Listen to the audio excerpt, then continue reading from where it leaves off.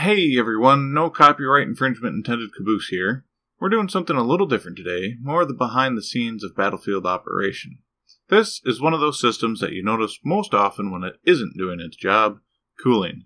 Cools weapons, reactors, engines, even pilots and crew. Now, calling battlefield cooling systems heat sinks is a bit of a misnomer. It's not just slapping a huge chunk of metal that has fins machined out of it on a component and calling it good. That's what old-school computer heatsinks were long before room-temperature superconductors were designed that modern processors are built out of. That's something we'll dive into a bit later. That's really all the intro I need, honestly. Cooling systems are used everywhere, not just in mechs. In fact, the smaller in scale you go, the more critical their peak efficiency becomes. Cooling ties in closely with your average life support and climate control as well. Think your typical office buildings, space stations, and spaceships. Granted, interstellar vehicles benefit from having enormous surface area to radiate away heat, but the downside of that for military vehicles is that makes them even easier to spot via infrared in space. Without too much further exposition, let's jump in. Refrigeration has been important since people wanted to store food for longer than a day or so. In fact, largely by trial and error, people in the early days of human exploration figured out that you could eat meat that we would today consider expired, within reason. The downside was that it would taste awful, and during this period salts and spices became more expensive than gold because that's all that would cover up the taste. Around the beginning of the 20th century, giant-ass coolers were made that could make warehouses full of giant blocks of ice. These would be cut up and delivered door to door for people to put in insulated chests that stored food. Every day you'd put a 20-kilo block of ice to keep your food from spoiling, and every morning someone would have to deliver a fresh one. As you can imagine, this was less than efficient or ideal. Then, someone invented the first personal refrigeration unit for storage, largely just referred to as a fridge. Early models worked by compressing a gas into a liquid, bleeding off that heat outside the cooled area, and decompressing it inside through a radiator with a fan blowing on it. This would allow cooling below ambient temperatures to a significant degree. These early models used something like methylformate or methyl chloride, which had a major downside. A leak would kill you. Not might, or could, would kill you. After a decent number of incidents where a fridge sprung a leak and whole families got snuffed out, industry leaders listened to their advisors warning them that making products which killed their users wasn't the way to go, and coolants evolved into something far less lethal. These coolants, while completely non-toxic and non-combustible, had a different downside. They quickly ate holes in the early ozone layer. There's a phenomenon when trying to come up with viable cooling solutions that the average person can use. The less toxic and volatile the coolant is, the more flammable it becomes. In the early 21st century, they settled on isobutane, which, while totally non-toxic and relatively environmentally neutral, was also highly combustible. One alternative to chemical-based cooling solutions was something called a Peltier or thermoelectric cooler. This used differing materials sandwiching an insulator between them. When one side was kept hot and the other cold, it would produce a small but measurable electric current. However, when you applied current to it instead, one side would become cold far below the ambient temperature and the other side extremely hot. This became an exciting development as there are many places that housing some kind of suffocating or combustible gas was not feasible, but had ample supply of electricity. The downside of this technology is that at the time it was incredibly inefficient.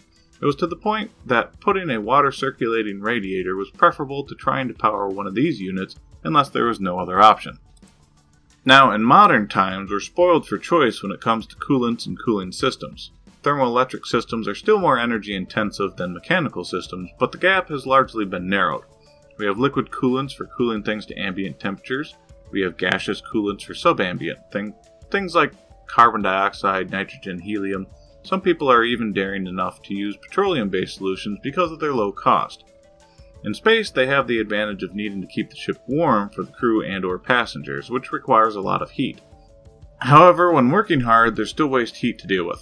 Civilian ships can just loop coolant throughout the hull and take advantage of the massive surface area to radiate it away. However, once you throw weapons into the mix, that becomes suboptimal. Heat sinks on spaceships are much more massive and complex than on ground vehicles, but we're just going to focus on terrestrial uses for now. None of these options I listed are exactly better or worse than the other, each one has pros and cons. Once you get to the battlefield use, though, viable selection narrows enormously. Wait, what's the opposite of enormously?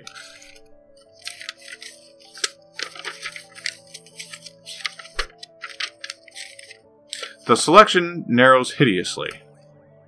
So, picture this. You're in a giant walking tank, minding your own business, when some other mech... Dirty Capellans. When some Capellan... Yes! ...takes a shot at you. Now, most of the time you let things like that go, but because... It was a Capellan caboose. Yes, they know. Because of that, you feel inclined to return fire. Suddenly, your cockpit is a sauna and things aren't running as smoothly as they should. Look, you can't blame me because your coolant vest doesn't work right. I'm not the one using it to make illicit hooch this time. Moving on. Just as suddenly, you feel something run through the vest you're wearing that's at least 20 degrees cooler than the environment outside your mech, and shortly after that, systems start behaving like they should. Cooling systems are reactive. Battle mechs have enormous surface area for dissipating heat to start with, and the fusion reactors that power them are incredibly efficient. Just moving around, even using jump jets, isn't enough to make any mech start to overrun its heat cooling capacity. As soon as you throw any weapons into the mix, that all changes. The most demanding weapons to cool are energy-based ones. Lasers and PPCs turn energy into highly focused destructive power. The side effect of this is that things like focusing lenses, field generators, and capacitors are all literally red hot the second they fire. Material engineering has allowed for this, but no one wants a weapon they can only fire once. Heavy lasers from the clans are even worse. Part of the reason they're so fucking huge is the need for advanced insulation and cooling loops integral to the weapon, and even then they're a hair's breadth away from frying your sensors at every shot. But even ballistic or missile weapons need help. An AC-20 or LRM-15 generate a lot of heat in a small area just from burning propellants.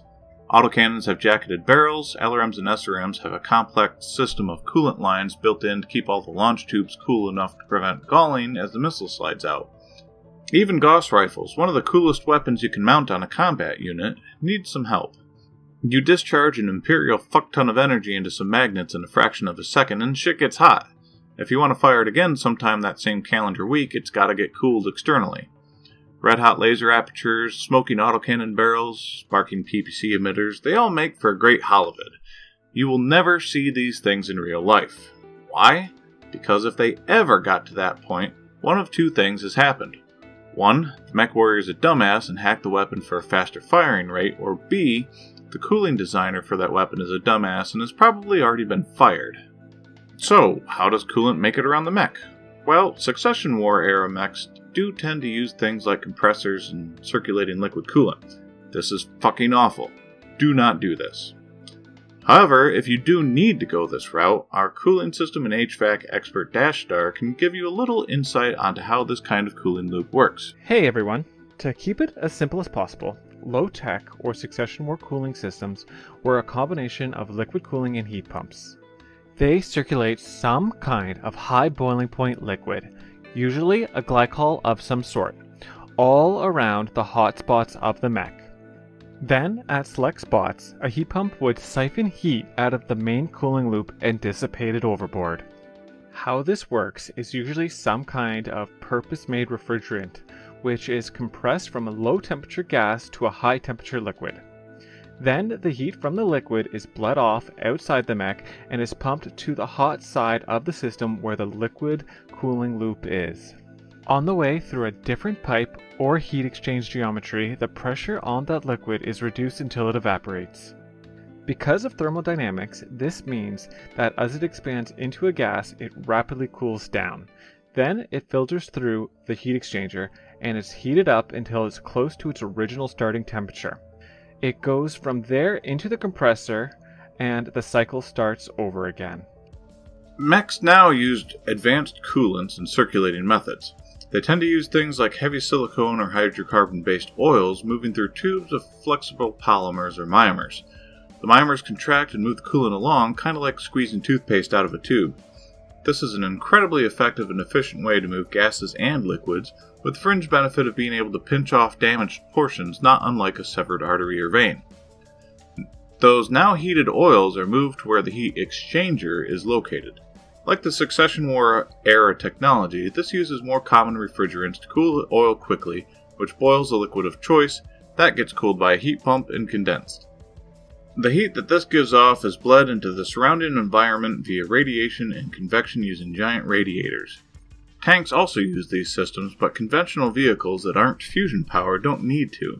Because their straightforward design lends itself to things like radiators and natural air cooling, really all they need to cool are energy weapons.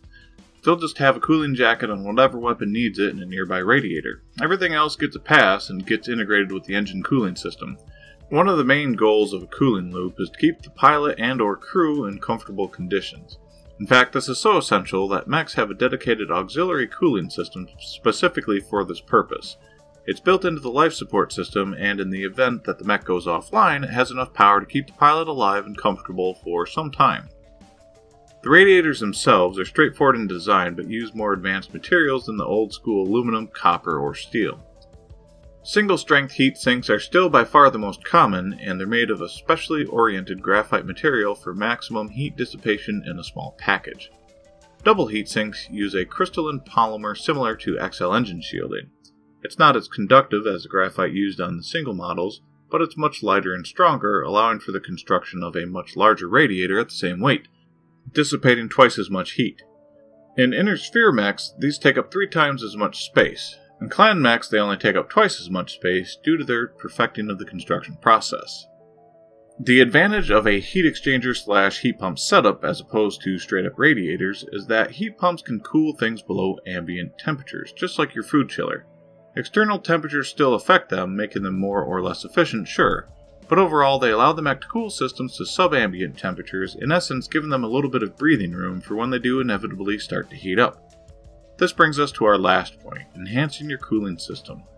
All kinds of tips and tricks exist that will make your mech cool faster. The most common one is to find a body of water and submerge your mech at least halfway in it. Cooling fans are capable of moving water over the radiators as well as air, and the density of the water easily doubles the efficiency of the heat exchangers that are submerged.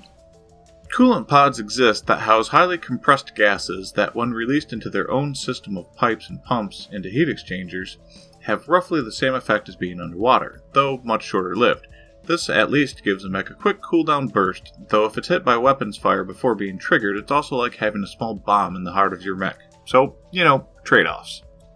Most of us know about your typical double and single heat sinks. When designing a mech, like talking strategy or theory, there's a formula that reduces heat from temperature to single points. This makes it much easier and more intuitive to review and discuss. For example, a bog standard inner sphere small laser produces 3 heat. Running produces 2, and from a battlefield standpoint, standing still produces none. A single heatsink dissipates 1, and a double 2. What about other heatsink types? Well, towards the end of the Star League, and shortly after the memory core was recovered off Helm, there were prototype double heatsinks. These had the same weight and, more importantly, the same size as their single-strength counterparts. However, they were, shall we say, unpredictable. Rather than the unreactive gases or liquids we're used to, these used coolants like liquefied sodium for their amazing conductivity and thermal mass. The downside, for those of you that weren't paying attention to your basic chemistry lessons, is that sodium reacts with water in any form to produce hydrogen and a ton of heat.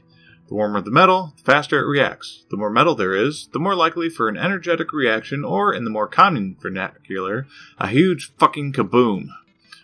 When one of these radiators or hoses sprung a leak in an environment containing a lot of water, or hell, even just high humidity, you got a large bang, a chain reaction inside the mech, a rolling fireball, and liquid metal splattering everywhere that was hot enough to etch aluminum. Going in the other direction, we have compact heatsinks. Dissipating 1 heat point just like singles, they also occupied half the space, meaning you could double stack the radiators for double the cooling. Downside was that they weighed another 500 kilos more. With more heat-producing weaponry, these became a boon to heavy and assault mechs that oftentimes had the tonnage to spare, but not the internal space. The last heatsink type comes from the Jade Falcons on their Night Gear, or Gear, or Gear, however you pronounce that. This is the laser heatsink. This is also the only mech that ever used them. Laser heatsinks use, lasers to add energy to exhaust gases and infrared heat and excite them into a higher energy visible state. Then they use mirrors or polished surfaces to bounce the light outside the mech. From a design and repair perspective, this makes the mech much easier to build and maintain. There's no need for coolants, plumbing, or cooling jackets, or radiators. By eliminating interior plumbing to move heat around, this also meant that the other systems would stay cooler, most notably ammo. While not completely negating ammo explosions, this did make them a rare event. It also made the rate of heat dissipation constant, which made the mech largely immune to flamers and fires, two of the favorite elements of anti-clan tactics. It also meant the mech saw no bonus from parking it in water, and if it was shut down, the rate of heat dissipation became much slower. It also lit up the exhausting areas like their own laser light show. At lower heat levels it wasn't too bad, but it lit up the night like a 70-ton moving disco, and it made covert operations a poor role for this mech. So, in summary, cooling makes the inner sphere go round, and has for over a millennia. Buildings, ground vehicles, combat vehicles, battle armor, VTOLs, aircraft, aerospace fighters, interstellar ships, and even environmental suits and shelters all depend on an efficient cooling system made with robust materials and redundant backups. I'm trying to keep these releases on a regular schedule, but life has gotten in the way, and I would much rather take a longer time on each video than compromise my quality standards. That being said, next up is all about energy weapons. Thank you all so much for watching, and until next time, maybe I'll see you on the battlefield.